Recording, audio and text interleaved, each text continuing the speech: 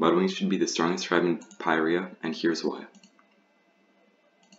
Let's do a bit of quick math. If mudwings have a whole tribe breeding night once every month, and each clutch has about 7 eggs, this means that each female in the tribe produces 7 eggs per month, or 84 eggs a year. If we assume that each dragon does a breeding night for 20 years of their life, which is just a random approximation, we can see that each female in the tribe creates about 1,680 eggs in a lifetime. Big number here. If in the scorching when dragons started to rule the land, we assume there were only a single male and a single female mudwing, then the single female created 1,680 eggs in her lifetime.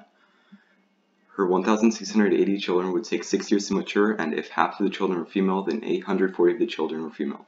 Each of these children would 26 years later have produced as a whole 1,411,200 eggs. Keep in mind this is only 26 years after the scorching. Let's do the same thing again to get 3 points. Using these we can make an exponential regression. If half of these mudwings are female, then there are 705,600 females. After the females age 6 years and then spend 20 years reproducing, there are now, drumroll please, this many mudwings. 1,185,408,000 mudwings. 52 years in. It's a lot. Remember, this is only 52 years. And now, using the points, we can make an exponential regression. Here are the points.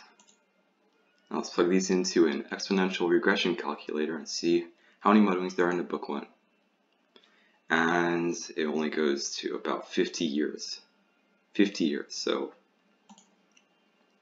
yeah, well, we got the equation so we can do the math ourselves. So y equals 6.1 times 1.5 to the xth power. Using this equation we can plug in 5,000 for x and we get this.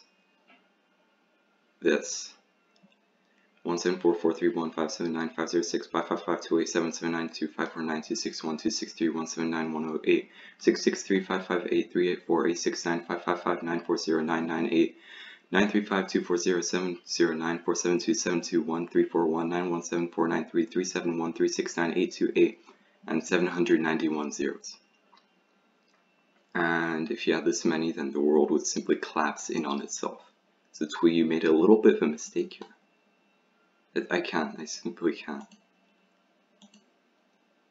Yeah, and also dragons die, but won't even make a number that big. Also, I don't care about rainwings, so yeah.